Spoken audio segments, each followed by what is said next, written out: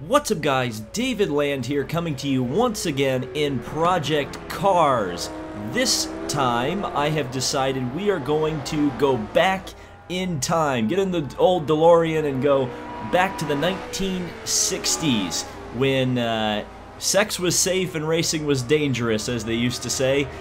We are racing classic 60s F1 cars at the Rouen-Les Essarts, I think I pronounced that correctly, circuit in France. This hosted the French Grand Prix in the 60s, I think in the 70s as well. I think they did a one-off in the 70s. This circuit ended up closing in 1994, but it was made up of public roads, very similar to the Grand Prix circuits of the day. It was actually unique for a circuit to be built as a permanent circuit back in the 60s in F1s. Tracks like Spa, tracks like Le Mans, all made up of public roads rather than purpose-built circuits. So this is one of them, made up of highways out in France somewhere. I'm not really sure of the whole history of the circuit, but as you can see, there are hay bales that line the circuit because circuit safety. We are driving the Lotus 49C, and as you can see, not very well. Oh no, I'm not driving the Lotus 49C, I'm driving the Lotus 49. The cars with the wings are the Lotus 49C, which we will be racing against. Now, I had originally planned for this video to be with the 49C, the car with the wings. But when I did the qualifying session with that car, I was 6 seconds a lap faster than the AI qualifying on the pole. So I said, that's probably not going to make a very interesting video if I absolutely machine gun the AI with a car with wings. So I decided to take on the base 49, the car that Jim Clark and Graham Hill made so famous in Formula 1. And, well, we're going to try to take on the cars with wings without wings. Is it going to go well? You'll just have to wait and find out. A 12-lap race here at Rouen-Les Essarts. Let's get it started. Alright, ready to go for the French Grand Prix at Rouen. We are in the Lotus 49. We've got a couple of them ahead of us. The 49C is pretty much locked out the first couple rows of the grid. And that was a fantastic start. We're actually going to be up a couple of positions here. Got to make sure we don't get clipped, though. But that was about as good of a standing start as you're ever going to make right there. And it looks like a lot of cars are off further back in the pack. These first couple corners very, very difficult. The curbs are very high and very nasty here at Rouen, especially with these fairly thin 60s F1 tires. You get on those things and you're going to spin. So we're just going to be real careful getting into the hairpin here for the first time. Like I said in the intro, as to the fact that this track is public roads, you actually can drive this circuit in real life. I think most of it exists, if not all of it. Obviously not the pits anymore, I believe they got rid of those, but outside of that, you can drive Rouen-Les Essarts as much as you like in real life. Just don't get caught for speeding if you're ever in France. So here we go to the inside of the car that's kind of painted like a BRM. There's a couple McLaren painted-ish cars and a couple, I don't even think there are any red cars. I think they wanted to stay away from that association. As you can just see, the green car just ahead of me got up on the curbs there and almost spun the car. You had to be so careful not to run into the back of him. And that corner is very difficult. As you can see, I did set the car up a little bit. I loosened up the springs and softened up the roll bars and whatnot. And I also geared the car for much faster speeds. As you can see, they're probably hitting the rev limiter right there as we go around another one of the BRMs. And now we have to really get into the south hairpin with a lot of caution. We're actually catching up to the 49Cs with the wings. So I'm kind of happy about that. Now, will I be able to pass them is another question because of the fact that they're going to be so fast through the corners. And I don't know if I'm going to be able to match an aerodynamically aided car through the corners.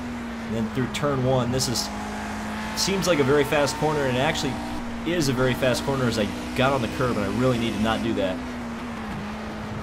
But in the 49, without the wings, these corners are so treacherous.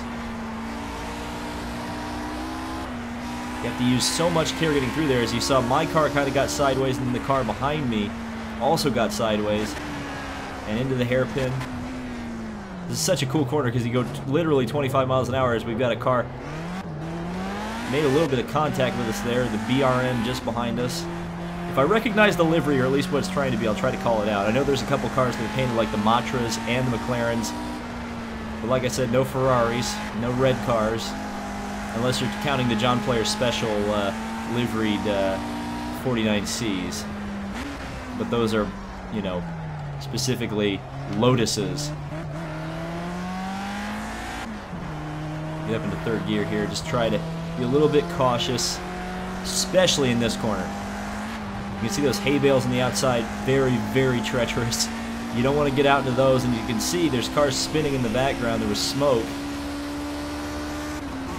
because of losing it over there. The other thing is, of course, about that last corner is that the curbs go away for just a split second, so you can catch one curb, get on flat ground, and then catch another one and spin your car out. But there are all the 49Cs you can see on the mini-map all grouped together. And then we're in this second group. Well, I'm the leader in class, I suppose, but this isn't really a multi-class race.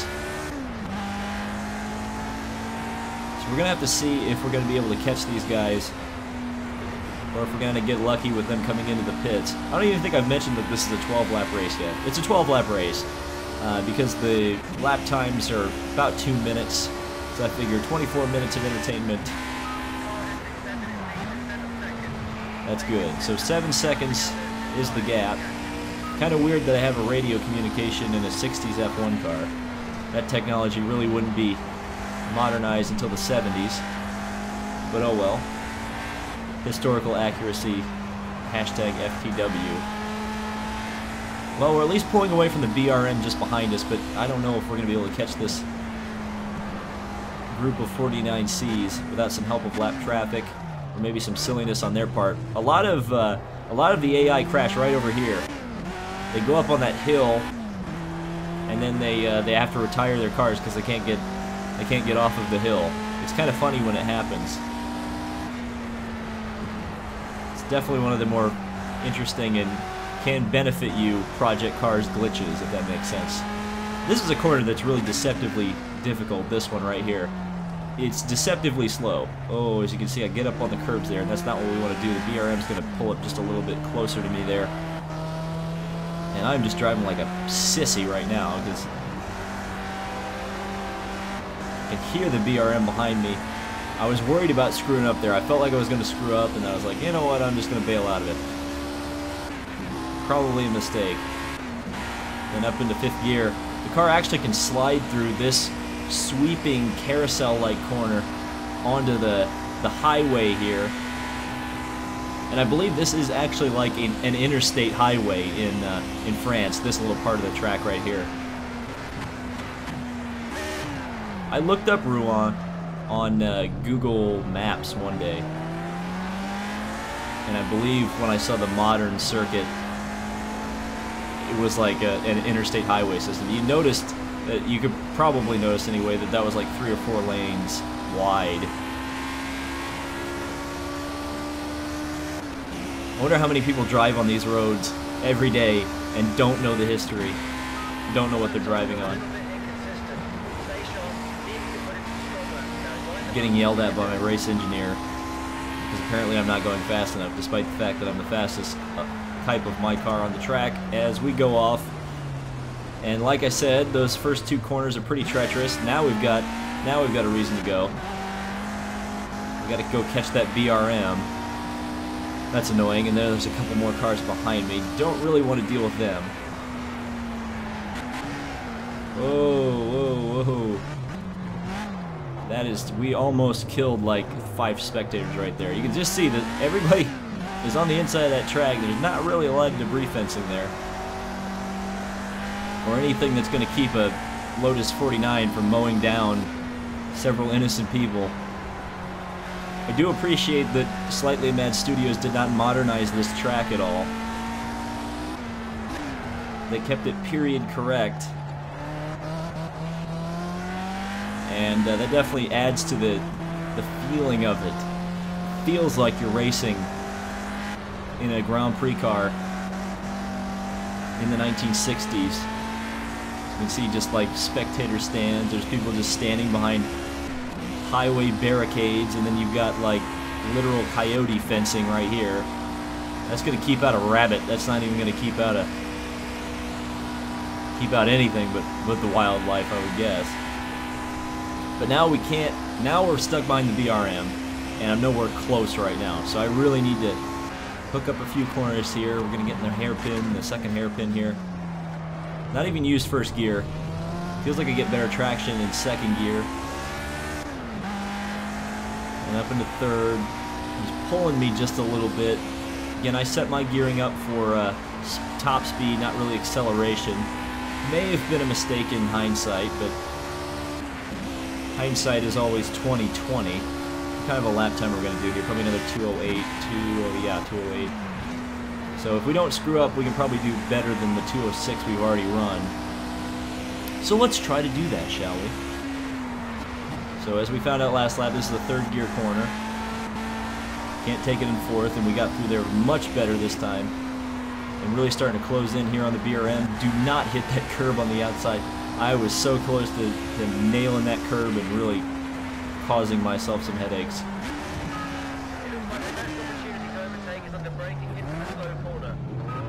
And as you can see, my controller doesn't have the steering input that a wheel would have, unfortunately. So the hairpin, I'm always going to lose time in there just because I can't crank the wheel the way you'd want to. You can see just that BRM getting right out next to the curbs. We run the curb.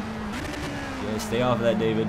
So we get the wheel locked up there. Tires aren't going to wear that much throughout the course of the race. Again, they're kind of these old rock hard 1960s tires. Oh. I followed him out into it. I should not have done that. I followed him out because I was like, oh, he looks like he's going really fast through the corner. And then it put me out on the curb. So, I mean, and that corner is so important because it leads you onto this run, onto the back straightaway. And you can just see how much time. I mean, that the BRM ahead is just disappearing off into the distance. 173 miles an hour. So we really locked up the brakes there a little bit. Maybe got in a little too hot there. But I feel like I actually maybe made up some time there.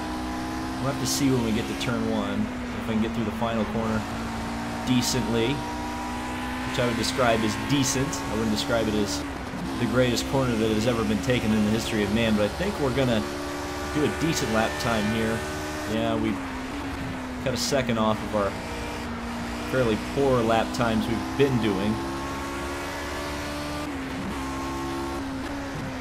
Down to third.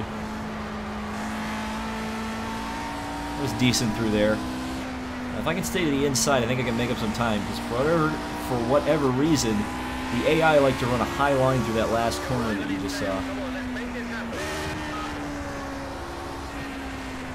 It's right out wide next to the curb for the hairpin. Oops, probably slowed down a little too much there. Alright, that was not the best line to take.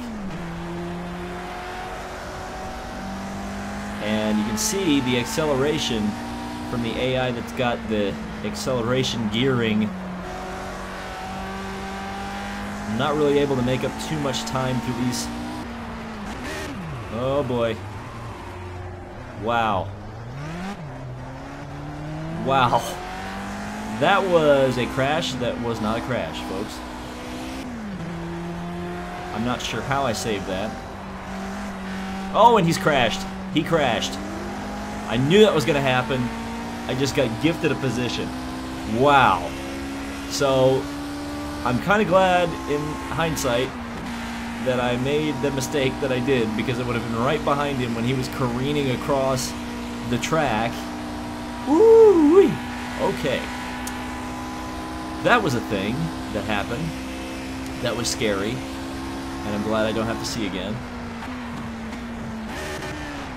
get down in second gear, kind of grind a gear there a little bit on the throttle. Now we've got, looks like an actually Lotus liveried 49 behind us.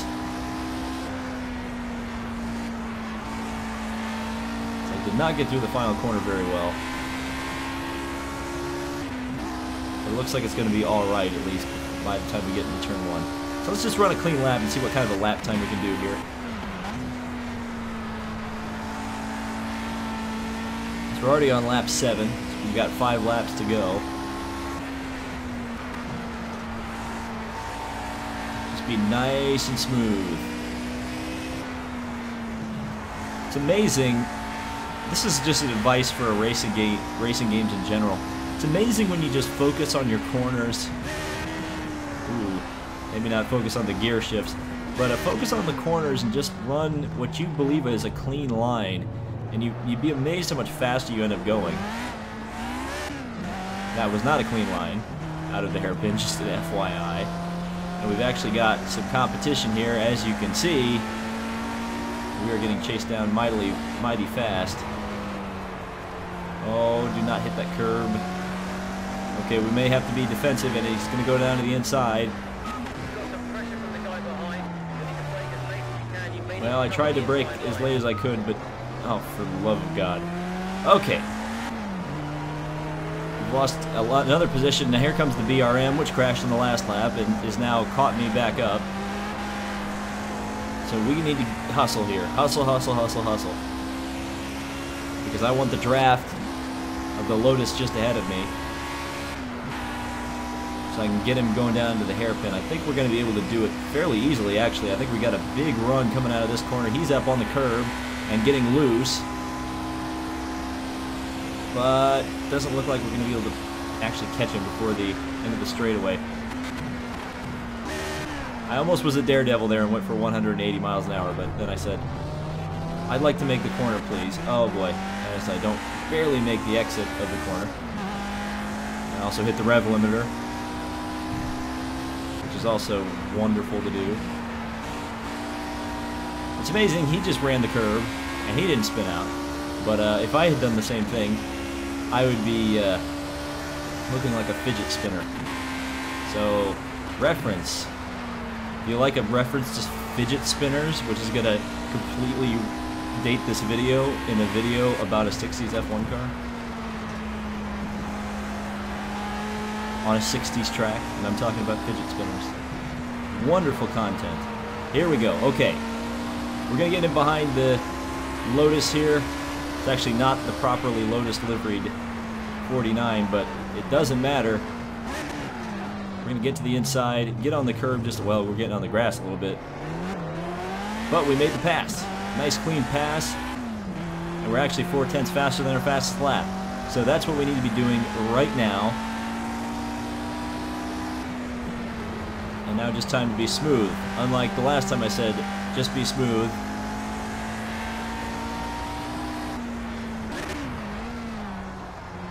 Right down. That corner is such a bugaboo, but we got through it. And now out onto the back straightaway. After I take it really easy. As he, wow, that Lotus back there just drifted the final corner. Or not the final corner, but the corner we were just previously in.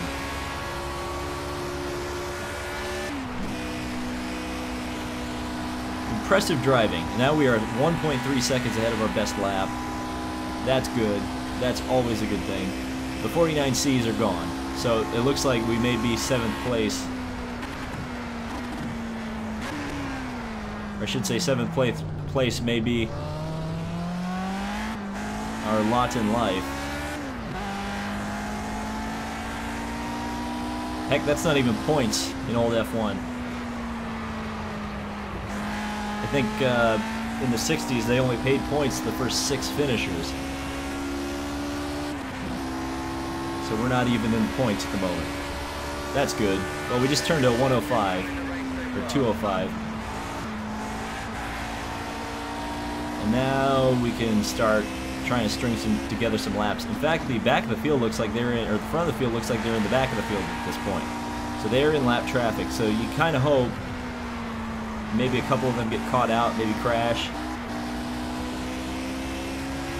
So we can gain a few more positions.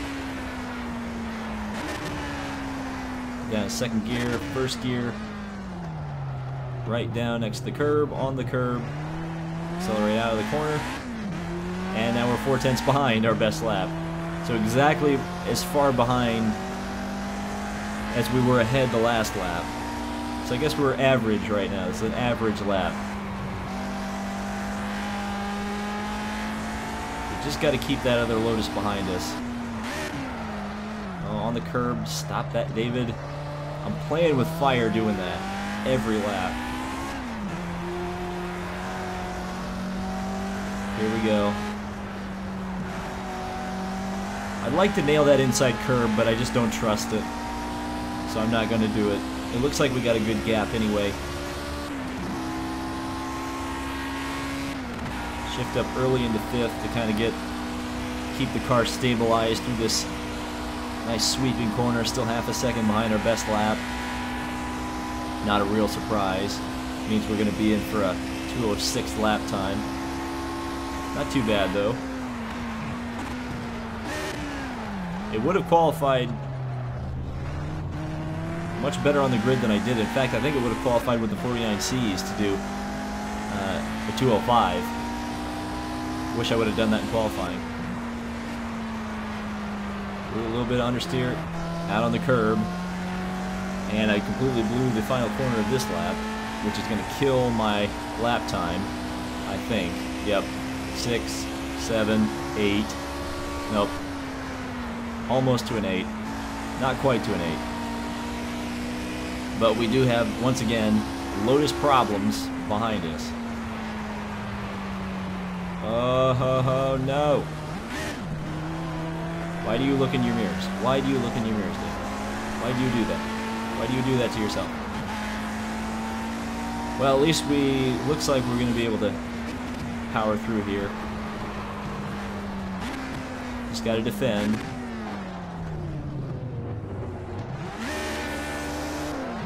Oh, that's too much throttle.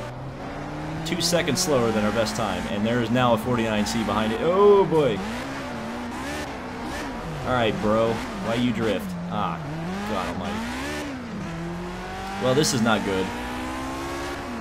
Now falling to 10th, and there's a 49C in that group.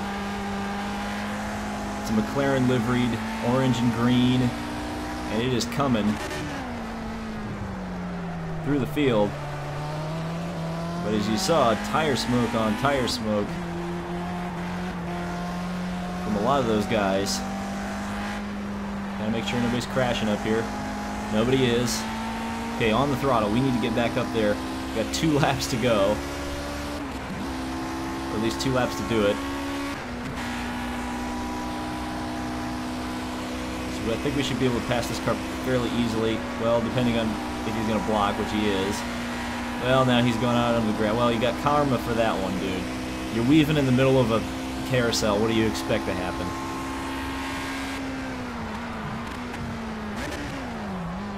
Okay, so we got the Lotus and the McLaren up here. BRM behind me, but I'm not too worried about that car. I'm worried about the McLaren getting around the Lotus, though. If that happens, we're kind of in trouble. Because we're not getting around that 49C without some help with traffic. So I think we can take 7th back.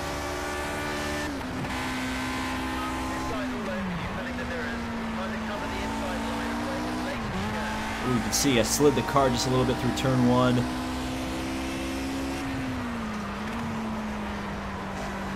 Really braked late into the second corner. I'm surprised I pulled that off. And now the 49C is all over the back of that poor 49 just ahead. We gotta go for it here. And wow, he got pushed wide. So the McLaren got pushed wide by the Lotus. And that's going to keep this competitive, at least for the moment.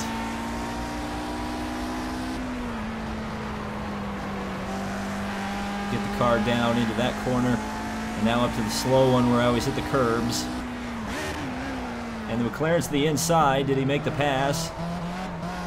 Yes, he did. Darn. Okay, but I can get a draft here. If I'm brave. He's crashed. The Lotus has crashed. So now we've got to race the 49C here. And the one advantage you can have with not having wings is the fact that you have less drag, therefore more straightaway speed. So, we've got a big long straightaway here, and we are absolutely flying. There's 180.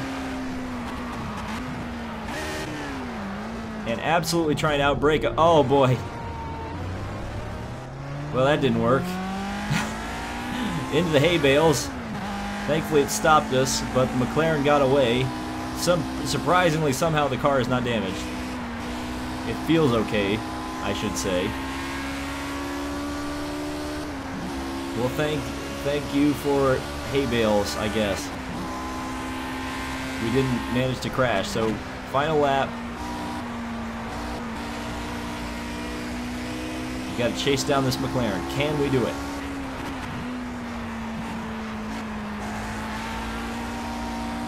We just got to hit these corners where he's going to have downforce on me as best as we can. Got a little bit of a slide going there, but not too bad. That's how you drive these classic F1 cars fast, is slides. So here we go. Try to get that thing turned. A little too much of a slide there.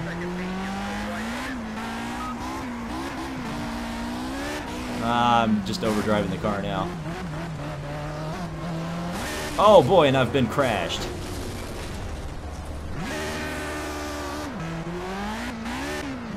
Well, I was crashed, but my car is still running. I don't know how, and I don't know why, but I'm not going to complain about it. There were parts littering the road. But for whatever reason, we're still going. So we're going to finish it. The only thing I can hope for now is these cars ahead of me crash, and it looks like they may have. Nope, okay. So now it's up to a draft. We're still a position ahead of where we qualified, so that's a good thing. Uh-oh. Nope. Yeah, the car's definitely damaged, that's for sure. That's for certain sure. So, well, we're coming down the back straightaway. We'll look at the trees. Hello, trees. Oh, boy. Oh, now we've got a mechanical fault, but it's the last lap of the race, so screw it. We're going to drive this thing, 3 wheels and all, to the finish. We've got no more cars behind us, so it's possible that we are the last car running in the race. That wouldn't surprise me all that much, but we'll coast it down the main straightaway for the final time. And that was Classic F1 at Rouen. Oh boy, well, we're going to crash before we get to the finish line. Just slowly drive down the straightaway. There's the checkered flag. And we've done it. Wow. That was a thing. That was interesting. So, that was F1 at Rouen. Let's see exactly what happened, how it all shook out. Sebastien in the 49C, no surprise. In fact, the 49Cs were the first 6 finishers in the race. In fact, we would have probably taken the 5th position, or the 6th position, if we had been able to stay ahead of Daniele in the final of the 49Cs that were up at the front. Fabrizia was the fastest of the Type 49s, just the base model. And there was only one car out of the race at the end of the race, and it was indeed a 49C. So that's good. And as you can see, it looks like it only made 1 lap. No, it actually crashed on the last lap. Really? Oh wow, crashed on the last lap for that 49C. So that is Project Cars Vintage Formula 1 at Rouen. Thank you guys so much for watching. This has been David Land on YouTube. Subscribe for more Project Cars, and we'll see you in the next video.